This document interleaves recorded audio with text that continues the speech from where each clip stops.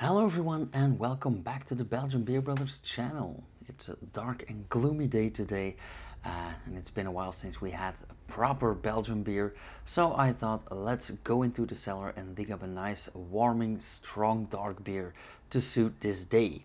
And well, I came up with a pretty cool limited edition barley wine by the Van Steenberge brewery in Ertvelde, a small town between Ghent and Bruges. Today we are having the exclusive Gulden Draak Cuvée Prestige Bourbon. In 2019, Van Steenberge saw the success of barrel-aged beers and they happened to make a beer that lends itself perfectly for barrel aging. So yeah, why not have some fun, right? I personally would have expected them to barrel age their quadruple, but after some research and experiments, they decided to go forward with the Gulden Draak Classic. Now, no worries, despite being a triple on paper, because it contains 3 times the malt bill, it's still a 10.5% ABV ruby red dark beer that won no less than 25 awards all over the world. With hints of caramel and coffee from the roasted malts, it's an ideal aging beer, so barrel aging should give it that little bit extra. And we're here to find out. Now they soon flew in some barrels from different bourbon and whiskey distilleries, which have been used exactly twice. In the case of this bourbon version, the barrels were used first by Old Forester and then by Early Times Distillery.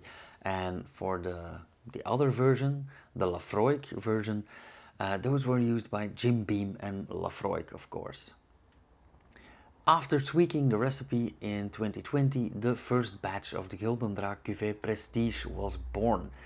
The beer was aged in these barrels for 8 weeks before bottling, and they had 6,372 bottles of the bourbon version and 9,162 bottles of the Laphroaig version.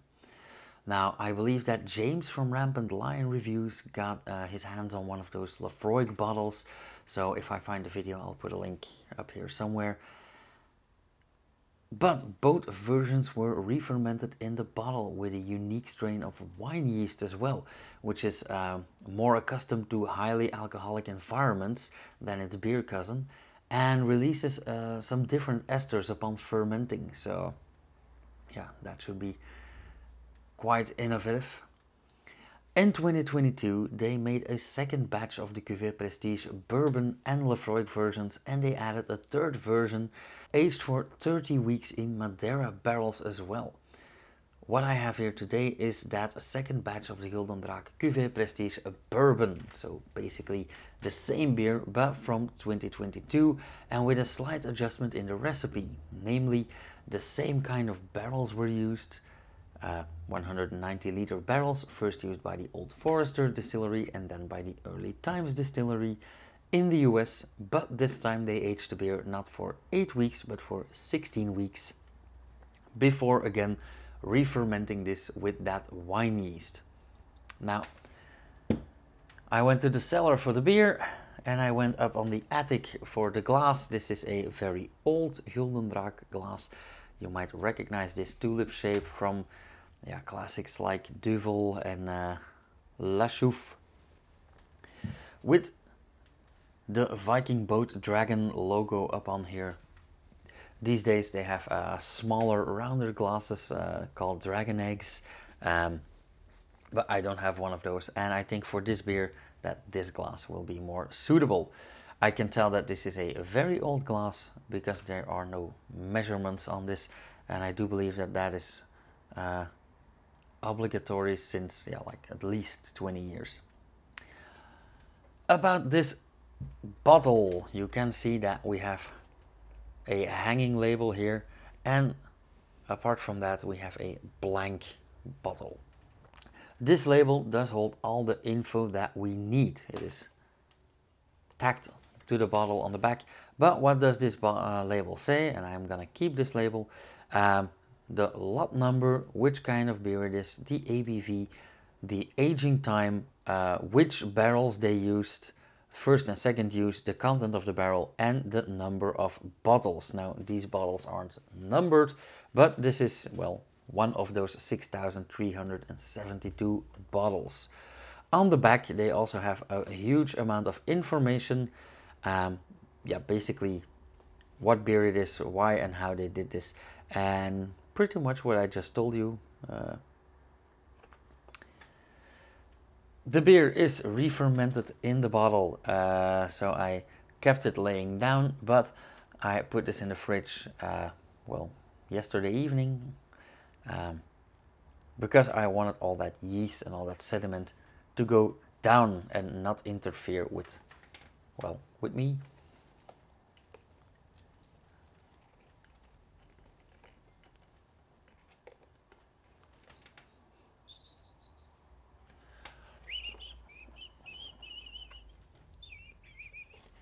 There we go. Also, a nice little detail is that the brewmaster actually put his wax seal on each and every one of these labels. The golden dragon is upon there. Very nice detail.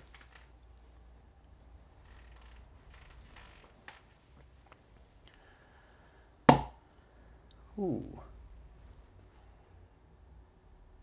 Ooh, that's already very nice. Now, to get your hands on this beer, it is sold out at the brewery. It is actually only sold at one place, well, many places, but one chain. And Colruyt in Belgium, the supermarket chain, has the exclusive contract to distribute this beer. I do believe that they're like 16, 17, 18 bucks per bottle. And we are gonna find out in a minute whether that is worth it. Now I am pouring this quite carefully. Like I said, a lot of sediment. And of course I am gonna cap off this bottle. I like the invention of these caps, by the way. Usually I invite friends to finish off the rest of this bottle, but if they have no time, well, I just cap it off and it stays good for about 2 or 3 days, which is quite all right. So, a lot of condensation on the glass, which makes the beer appear hazy, but it is not. It is, well, it is medium hazy, but it's relatively clear. I do have the feeling that this beer changed color a bit while aging on those wooden barrels. I remember this beer to be slightly, I wouldn't say lighter or darker, but less intense in color.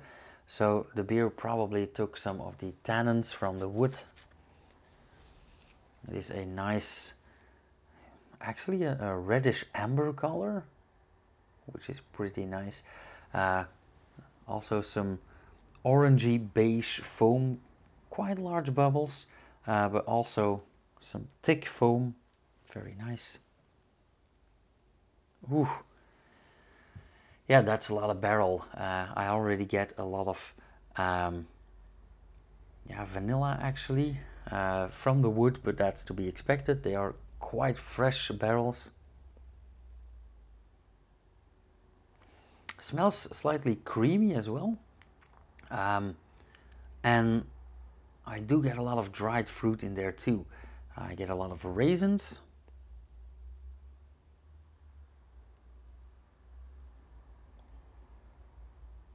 Raisins, dates, a tiny hint of toffee.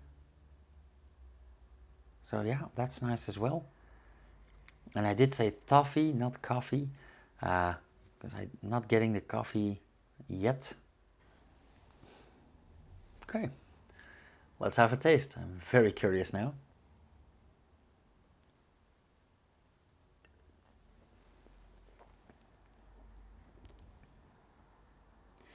Okay, as expected, very woody. That is very present and pretty much the very first thing that we taste. Tastes a bit less intense than it smells, but all the components are there. We do have the dried fruits, we do have a lot of raisins, some grapes actually, A lot of vanilla, a lot of wood, also slightly astringent. So I wouldn't say sour, but this tiny astringent bit is in there, probably from the tannins, from the woods. Like I said, it's a rather young barrel, only twice used, so not much of a surprise there, which is a good thing, by the way.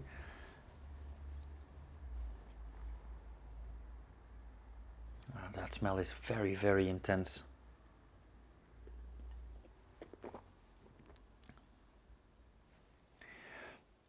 Yeah, tastes absolutely lovely. I also do taste the base beer through there. I also get, how should I say this? Well, it is highly carbonated, which is a bit of a surprise to me for a beer that's been aged on wooden barrels for 16 weeks. But of course, that's probably the product of that re-fermentation in the bottle, even though a wine yeast is not very well known for producing a lot of CO2. Well, the beer already had CO2, and that wine yeast probably boosted that a little bit, because I do feel that it's a very fine bubble, more like a champagne yeast actually.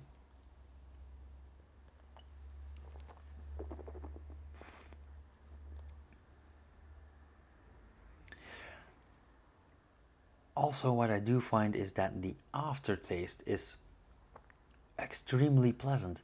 You do get the beer, you do get a bit of CO2. It's slightly boozy, but not in a disturbing manner. And yeah, it's like a blanketing of flavor, but it's not extreme, it's not harsh. It's actually very, very pleasant. It just lingers on. I think that this beer would pair lovely with some game, with some heavier flavors. I think for a barbecue, and I don't mean drinking throughout the entire barbecue, but I do mean the marinated, herb heavy dishes.